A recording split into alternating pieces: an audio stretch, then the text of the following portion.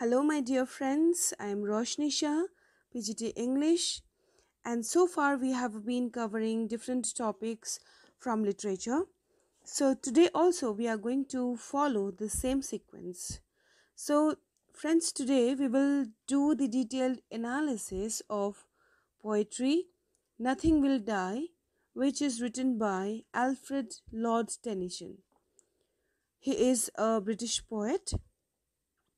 So in this video, first of all, I'll talk about biography of the poet, and then we will have summary of the work with the literary devices that has been used in the task. Okay, so before moving towards our class today, let me tell you one vital thing. You can take it as an announcement also, that we have all the courses of different competitive examinations. So there you will find detailed explanation with MCQs and other things that you require to crack your examination, right? So if anyone is interested, do message me in the number which is provided here. So let me show you the number. And here are the courses that I was talking about.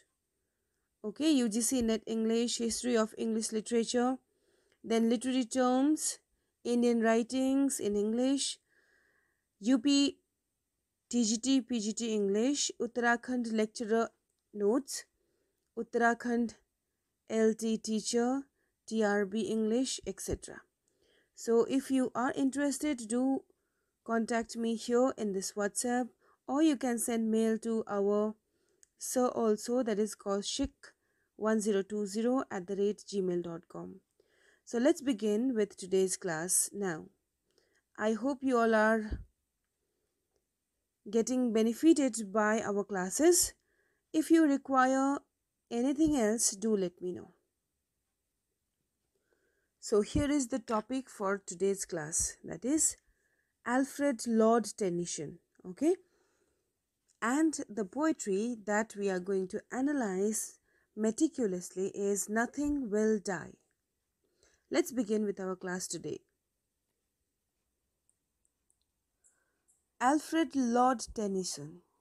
Alfred Lord Tennyson, first Baron Tennyson, FRS. He was born on 6th August 1809 and died on 6th October 1892, and he was a British poet. Now, friends, you will say, what is FRS? So you should mark it. It means Fellowship of the Royal Society. Okay? Fellowship of the Royal Society. Okay? And this is the society which was created to acknowledge the contribution of poets. Okay, and this is the award which is given or granted by the judges of the Royal Society of London. Okay, you might be asked in MCQ that what is the full form of FRC. Okay, FRC, then you have to write it is Fellowship of the Royal Society. And what is the location of this society? London. Okay, it's London. And it is the society which acknowledges the individual's contribution, who does substantial contribution to the improvement of natural knowledge. Remember, it is given for the contribution or the enhancement of natural knowledge. Okay, I'm writing in short, natural knowledge. Now, this natural knowledge includes like mathematics, engineering, science, and medical science, etc. Okay, and it was started in the year 1663. Okay, till 2019, it was of 358 years. All right, so another MCQ's question is regarding its foundation year, sorry. So you have to say it's 1663. All right, let's move ahead. And another interesting thing is that in FRS, till now there are 8,000 members. Out of this, 1707 members are alive. Okay, they are active now. And another very important and pleasing thing is that it was awarded to Isaac Newton. We know who is he, right? Isaac Newton was given this award, and he was given in the year 1672. Okay, he was the first person to receive FRS. All right. Next is Charles Darwin. He was given in the year 1839. I'm not writing his name because he is not from literature, so he is not much important. Next is Michael Faraday. He was given in the year 1824. Next is Ernest Rutherford in the year 1903. Next person is Srinivasa Ramanujan Iyengar. And for any Indian, it's proud to announce his name. Okay, he was given FRS, that is Fellowship of Royal Society, in the year 1918. Okay, and his field was mathematics. Now he was given this for pure math. All right, he did mathematical analysis, number theory, infinite series, and continued fractions. So it is a proud moment for Indian. That is why I am including here. Apart from that, there is Albert Einstein, who has been given this award. Okay, now without moving much to FRS, let's move to our topic today.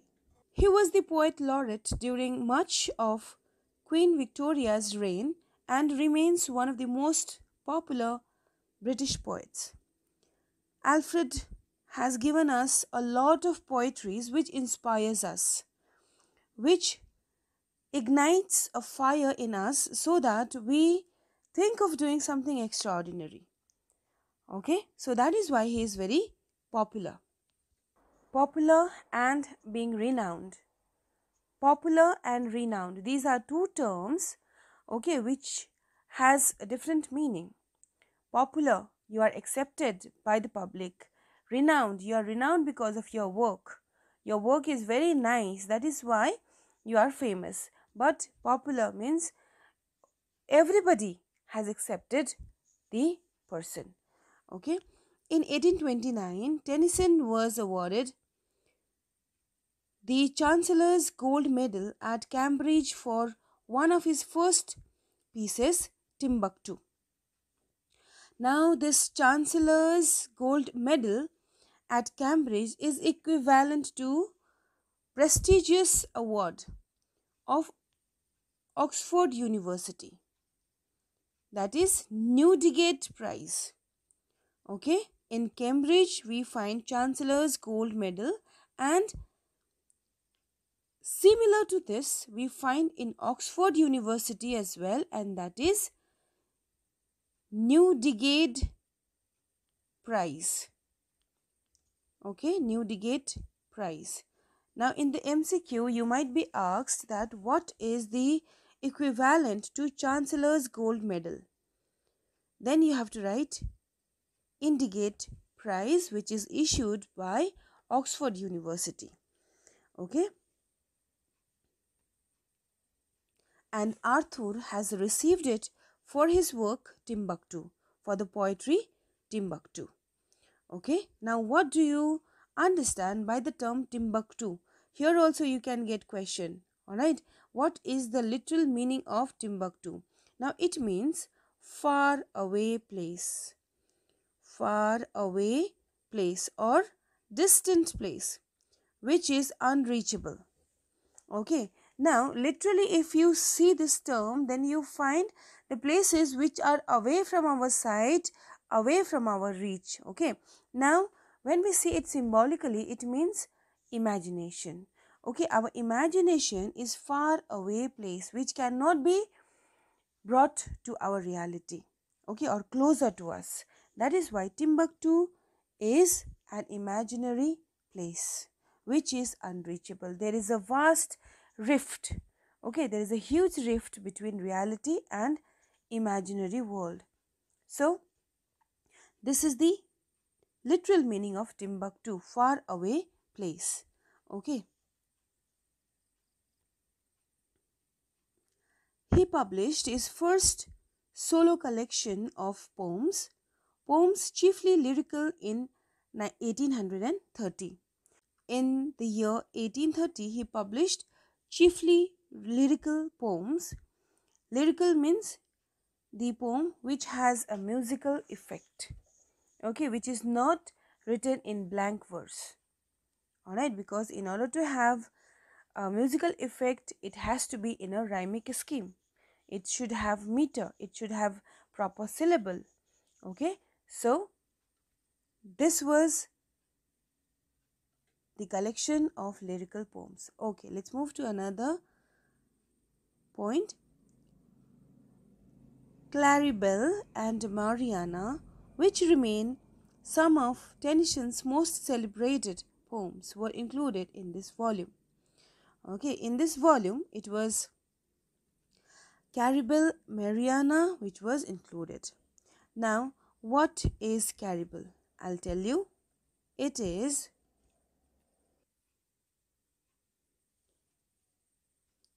Claribel and Mariana, which remain some of Tennyson's most celebrated poems, were included in this volume. I'll tell you what are these two poetries all about, okay? Although decried by some critics as overly sentimental, his verse soon proved popular and brought Tennyson to the attention of well-known writers of the day, including S.T. Coleridge or Samuel Taylor Coleridge. Now, decried means to denounce, okay, not to give importance. Alright, now many of the critics had denounced, okay, they had ignored the work of Alfred Lord Tennyson, but people received it. Okay, when people read, they could connect themselves with the poetry, and then gradually the poetries became very famous. All right, because of the sentimentality of the poetry, he became close to the heart of the readers. Okay, and this is the want of the poem. Okay, however good the work is, it won't be famous unless and until it reaches to the public, it reaches to the audience, it reaches to the readers. Okay, it's like writing a song. Okay, the words are wonderful, the rhyme is very good, but it is not understandable to the readers or the listeners. What will happen? The song will go in vain.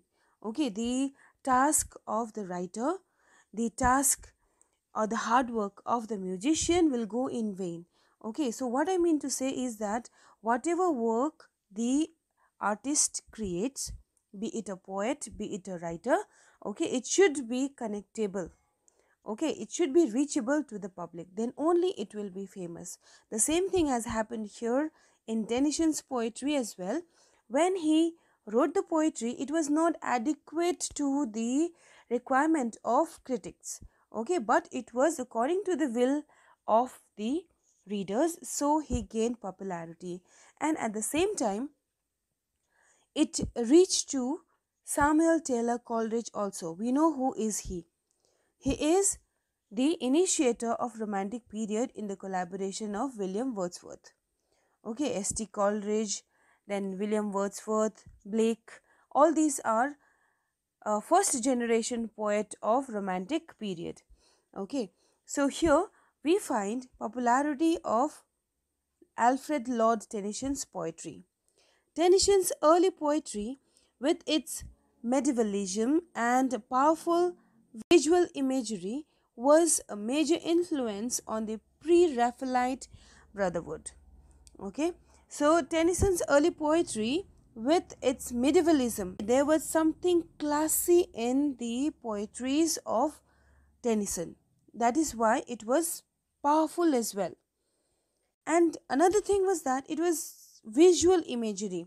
With the help of words, we will be able to imagine the scenario that poet wants to explain, or the poet wants to reach to the audience.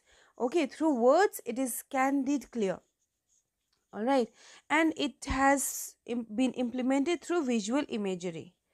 Okay, because of visual imagery it had gained major influence, was able to influence people, because through when they are reading the poetry they are imagining, there is some scene which is going into their mind, and that image, that the story that they have created in their mind, it's so vivid. Okay, it's so vivid that they are totally engaged in that particular poetry. So this was the characteristic of pre-Raphaelite, or the poetries of Alfred Lord Tennyson.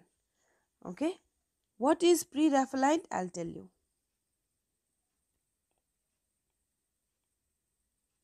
Now, apart from this, let's talk about the some of the poetries which are extremely important, and which he has written in such a manner that so that it had become worldwide active poetry till date. First is Break, Break, Break. Next is The Charge of the Light Brigade. Then Tears, Idle Tears. Then we have Crossing the Bar. Okay, all these poetries are heart touching. That is why we have not forgotten, the world has not forgotten his contribution yet. Now let us discuss what are there in Break, Break, Break, The Charge of the Light Brigade, Tears, Idle Tears, and Crossing the Bar. Okay, let me tell you a little summary of all these four things. Let's move to the next point. Much of his verse was based on classical mythological themes such as Ulysses, although in Memoriam AHH was written to commemorate his friend Arthur Hallam, a fellow poet and a student in Trinity College, Cambridge, after he died of a stroke at the age of 22. So here we get to understand that he had used mythological themes. Okay, it's also pronounced in another way, that is mythological. Mythology is also correct, mythological is also correct, or mythological is also equally right. Okay, so here we find that in his poetry there is inclusion of classical or a Greek mythology, and because of which we find interesting themes in poetries like Ulysses. Okay, now except this, he talks about AHH, Arthur Hallam, in this poetry in memoriam, because he had died because of a stroke at the very early age of 22, and Tennyson wanted to immortalize the name of his friend AHH, that is Arthur Hallam, so he did so. Tennyson also wrote some notable blank verse including Ideals of the King, Ulysses, and Tithonus. Now, some of the as I have already told you that most of the songs, most of the poetries were in sing-song manner, or musical effect was there in all the poetries, but here it was not so. It was Ulysses and Tithonus, which and Ideals as well. These three things did not have any rhyme scheme. That is why these three were in blank verse. Maybe these are very long stories, so the writer required to use blank verse in order to narrate the story. Okay, because if he will try to maintain the rhyme scheme, then it might not give such grace and effect which the poetry requires. That is why he switched to blank verse. Friends, Alfred Lord Tennyson has given a lot of important work to us, and among that there are few which I have included here. First of all, we find Two Brothers, poems by two brothers, and in this by two brothers he mentions Alfred, he himself, and Charles Tennyson, and this work was published in the year 1827. Next important work, which I have already discussed, still I have included out here because it is extremely popular, and this is Poems Chiefly Lyrical, which was published in the year 1830. Friends, you need to remember the publication date also, because in the examination it will be asked. Okay, in the year 1832 we find poems dated 1833, at the end of the 1832 and the starting of 1833 it was published, therefore it is written in this way. Next in the queue is Poems, 2 volumes. This was published in the year 1842. Let's see next list. So here we find The Princess, 1847. 1850 we had received In Memoriam. Then in the year 1852, Ode on the Death of the Duke of Wellington. And in the year 1855 all the readers received Maud and other poems. In the year 1859 we have Ideals of the King. At last in this list is Enoch Arden, which was published in the year 1864. Apart from these poetries, we have many more, which we will discuss in our next video. For now, let us discuss about the background of human action, which is connected with nature in the poetries of Tennyson's. See friends, in Tennyson's lyrical and narrative poetry, nature does not stand apart from man's interest. Whatever he has written, there is connection between his poetry and nature. For him, nature does not stand apart from man's interests with a cold and ironic indifferences, nor does she bring balm to his woes. It is not faith that every flower enjoys the air it breathes, nor does he feel that one impulse from the vernal wood can teach us more of God and man, of moral good and evil than all the sages can. For him, nature interests only as the background of human actions, and he draws upon the infinites of sea and sky for similes to illustrate an action or state of mind. A very short-sighted man, he examined with minute care things close to his eye, and he dwelt on the aspect of things in the far distances. The result was the landscape of the middle distance escaped him. Now here what we are told by the poet is that nature can never be secluded from human life. Whatever instances we find in the nature, the same instances we find in our human life as well. And if we want to be happy without any aid of anyone else, then it's not possible. We have to take the help from nature, otherwise our life will become just a useless stuff. Therefore, we need to connect to nature for each and every aspect that is happening in our lives. Another extremely important thing that we notice in this poet is that he is a very strong representative of his age, that is Victorian age.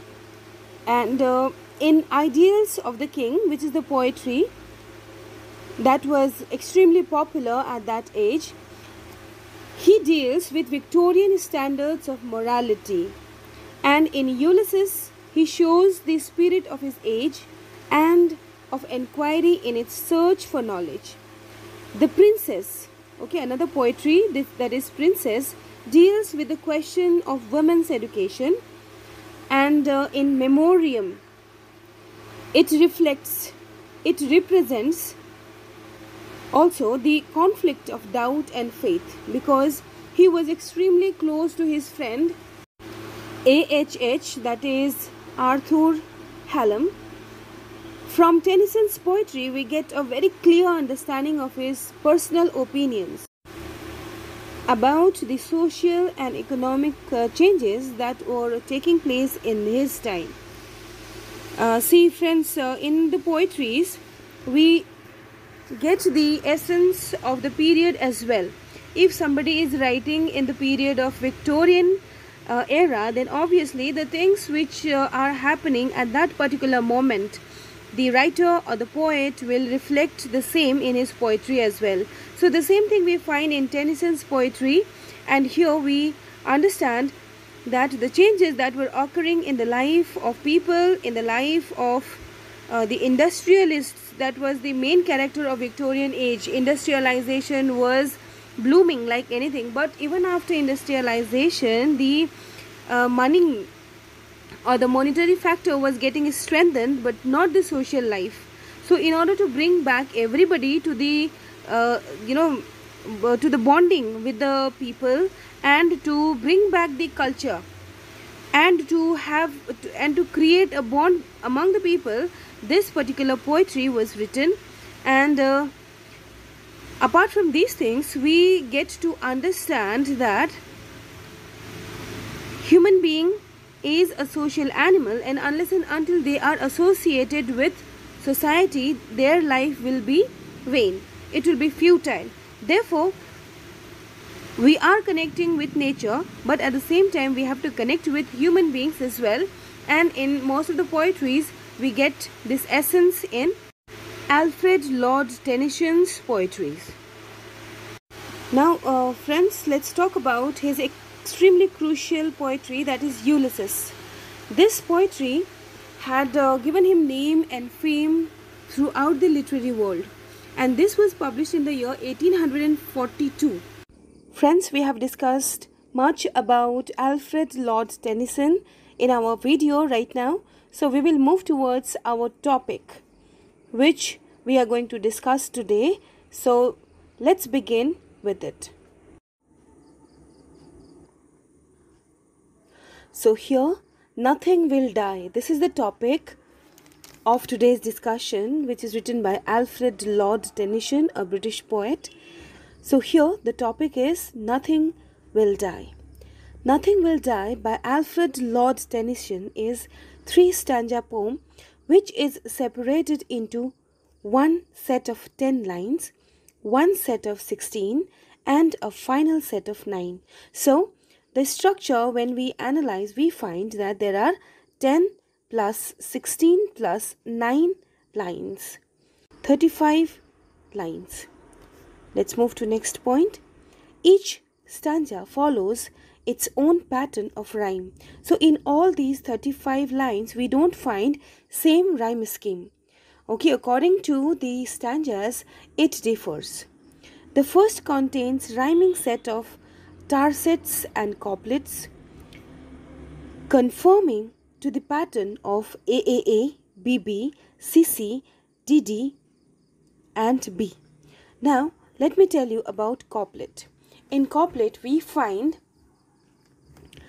2 lines which rhyme with each other, and it has similar metrical length.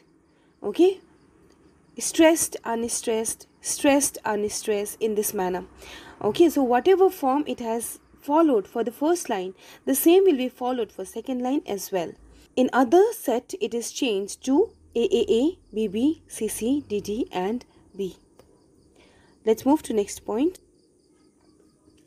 A reader should take note of the last very short 5 lines of this section, as they come in the form of a list. So in this 3 stanzas and 35 line poetry, we find 5 lines which are listed. There is listing of the lines in order to give emphasis there. Okay, the speaker is noting all of the reasons why the world will go on forever. Now, it's nature's characteristic to continue. Okay, nature is eternal. Our forefathers have seen same river, same mountain, and the same thing we are able to see with a little bit changes. Okay, so those minimal changes cannot be considered when 99% of the things are intact. So nature will keep on going ahead. It will continue remaining in this world. It will never perish. Okay, so that is what being mentioned here. So world will keep on going, human being dies, but nature will remain same. The second stanza is formatted differently. It follows a slightly less structured pattern of ABA, CC, DEE, BD, F, G, HH, F, G. So according to the requirement of the listeners, the changes have been done by the poet. The lines do not match up in one precise order, but by the end of the stanza, each line has found its matching rhyme. So in all the three stanzas, there is variation in rhyme scheme, but still there is connection in all these three stanzas. In the third stanza, the rhyme scheme is altered once more. It follows a pattern of AAB, CDD, and CEB. The only outstanding line in this section is the one that ends with the word die. So we need to focus out here because this is the core thing that we are analyzing on. This has been done purposely in an effort to alienate the concept of death. So when we have the topic related to death, obviously death will be focused and it will be given priority as well. So it also connects the final line to lines 4 and 5 of the first stanza, which also end in the word die. So at the end we find die, die, die. It is to relate the word to the title. Let's see the summary of Nothing Will Die poetry. Nothing Will Die by Alfred Lord Tennyson describes a speaker's view of life, death, and the importance of natural changes on earth. So as we keep on learning everywhere that life of a human being is for the transient period. Human life on earth is for a short period. They are for a transient period. Okay, transient means temporary period. Whereas death is eternal. Death comes to everybody. Death comes to everybody, and therefore we find changes in nature as well. Okay, so it is to describe all this phenomenon of nature. The poem begins with the speaker asking a number of questions. The answer to each one of these is never. The wind will never stop blowing, the clouds will never stop fleeting, and the heart of humankind will never become weary of beating. So here we find continuity of nature. In the second section, he goes on to state that the future is going to bring change, but that does not necessarily mean the end. Now you must be thinking that when it is said that cloud will never stop blowing wind will never stop blowing and cloud will never stop fleeting, how come human beings' heart will continue beating? How it is possible? Because someday they are going to die. But here we find somebody to continue the trend. Our upcoming generation will continue this process. Okay, our upcoming generation, our new generation, our children will live on the earth, and thus human life will also be continued on earth. That particular person will die, but not the entire race. Okay, in order to put forward the legacy of human being, another generation will come, and that is what mentioned here. As nothing can die, change only brings on different forms of life. So there will be change in the course of river, there will be change in the size of the mountain, there will be change in the heart. Okay, the beating of the heart. Whose heart is beating? Is it of father or children? So there will be changes, of course, but it will remain in different form. Okay, the processes will remain on earth in different form. Spring will always return in one way or another and revitalizes the earth. Now there are 4 seasons in our nature. After spring ends, we find another season, and then we find spring taking over again. Okay, autumn, spring, winter, all these are seasons of life. So we find cycle of all these 4 seasons, and one will never stop anywhere. Its turn will come, and through its turn it will bring all the necessary changes. In the final line, the summarizes his previous points, coming to the final conclusion that everything will change. Nothing was ever born that didn't already exist, and that nothing can ever truly die, as all life returns to the earth. Now see, whatever entities are there on earth, like human being, tree, or anything, that will die certainly. Okay, but entire process will not die. I hope I am able to make it clear.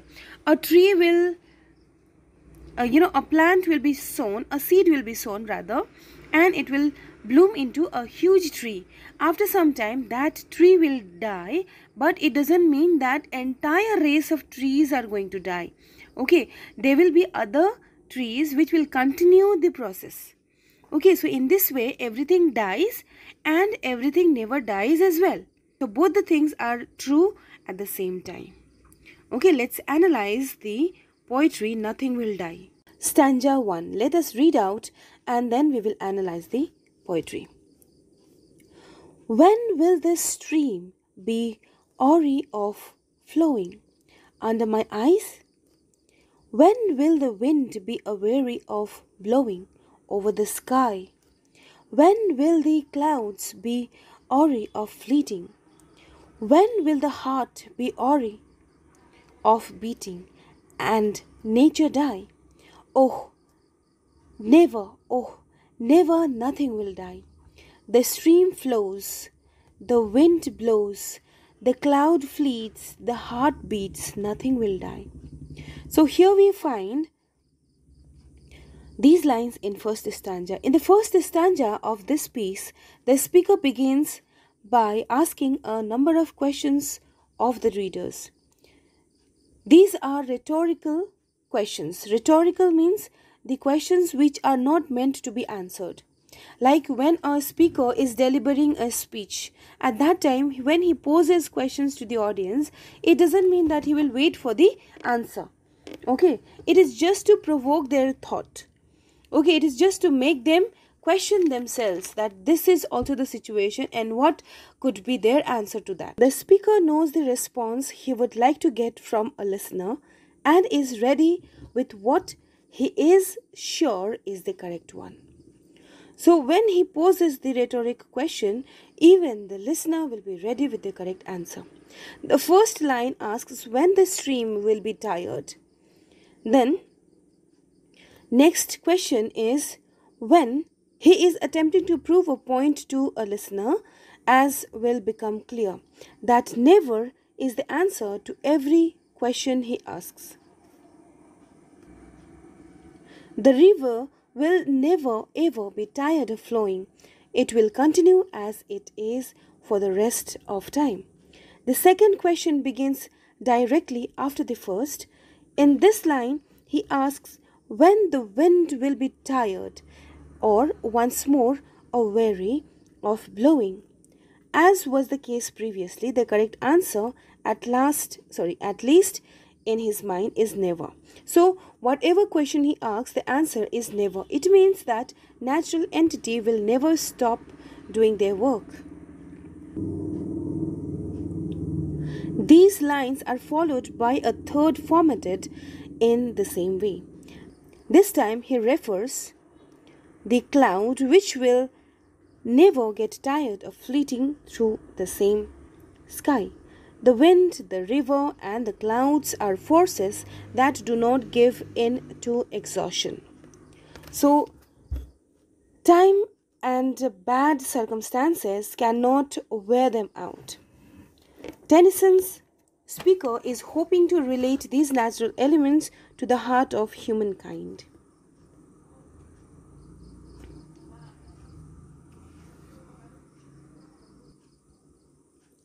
As humanity is part of nature, it too will never become weary of beating. The force which is nature will never die. In the second half of the stanza, the format in which the lines are constructed changes considerably. Now here, as I told you, that the things which are found in nature will never die. So in the same way, the humanity will also never die. The human nature, the beating of heart, okay, the existence of human being will never die, because it is also a part of human nature. That particular person may die, but not the race or the generation. They are shortened to less than half their previous length and proceed in the form of a list.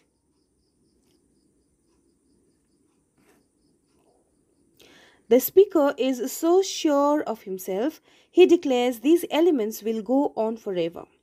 He reiterates the subjects of the previous line: wind, cloud, the river, and one's heart, utilizing the title of the poem and stating that nothing will die. So these are the entities of nature which will never die, along with the humanity, human heart, which will keep on beating for years and years on this earth. Let's see the second stanza. Nothing will die, all things will change through eternity. 'Tis the world's winter, autumn and summer are gone long ago. Earth is dry to the center, but a spring, a new comer. A spring rich and strange shall make the winds blow round and round, through and through, here and there, till the air and the ground shall be filled with life anew. So friends, here in the second stanza of the piece, the speaker's optimism takes on a new form. Optimism means thinking positive. Okay, positive opinion about anything. The lines begin with a repetition of the title, Nothing Will Die, although he still believes that is to be the case. He knows that things are always going to change as one moves through eternity. So when something is going to last for an eternal period, then there will be some changes in it. For example, if a river is flowing, okay, so it doesn't necessarily mean that it will take the course which it was following couple of years ago. Okay, the water will be there, the flow will be there of that river, but there will be slight changes in that. Okay, it might be changed from its earlier course, a bit away from that, okay, few feet. It might be away, it might be a little bit deeper, it might be a little bit shorter or lengthier. So change will happen, but it is not going to die. It is impossible for the world to stay the same. So change is the law of nature, as it is said. Here also we find the same implementation. As an example of this, he speaks on a future world in which the winter, autumn and summer are gone long ago. So though the seasons are gone, it will approach again. It will come again. These seasons do not exist as they once did, and earth is dry to the center. This depressing view of the future is quickly lifted. It turns out he does not expect the world to dry up permanently, but just for a period of time. Now obviously after that particular season, it is going to show its rudeness, roughness. Okay, the nature will also show its rudeness through winter season where everything becomes dry. So there will be something which is waiting for arrival, and that is change. Okay, with new season, new things will come, and that will be worth appreciating. Soon enough, the rich spring will come again. It will be strange in that it's been so long since the season happened. With it, the winds will blow round and round, traveling throughout the world from here to there. This process will rejuvenate the world and allow life to begin anew. So obviously, there will be a cycle, okay, and even the season has to wait for its turn. Nothing is going to come very quickly. It will take time, and in their turn, entire world is going to see the greenery. It will no more will remain barren and dried. Okay, with the arrival of spring season, everything will become green and wonderful for the people. So by this we completed the explanation of stanza 2. Let's move to stanza 3. The world was never made. It will change, but it will not fade. So let the wind range, and even and mourn ever will be through eternity. Nothing was born, nothing will die, all things will change. So in the final stanza, which is the shortest of the three, the speaker tries to summarize his various points which were described over the previous two stanzas. Now in two stanzas, whatever we have learned, whatever message the poet conveyed, the same thing is repeated, that change is eternal and nothing is going to die ever. They will go through changes and they will never die. The first line speaks of the world as being a place that was never made. It was not constructed to be one thing or the simple world that humankind currently knows. It will change. This change is not something to be feared, as it will never fade. Now see, there will be changes, but it will never fade. It will modify itself. Okay, the things which are there in nature, it will modify themselves, obviously, for a better being or betterment.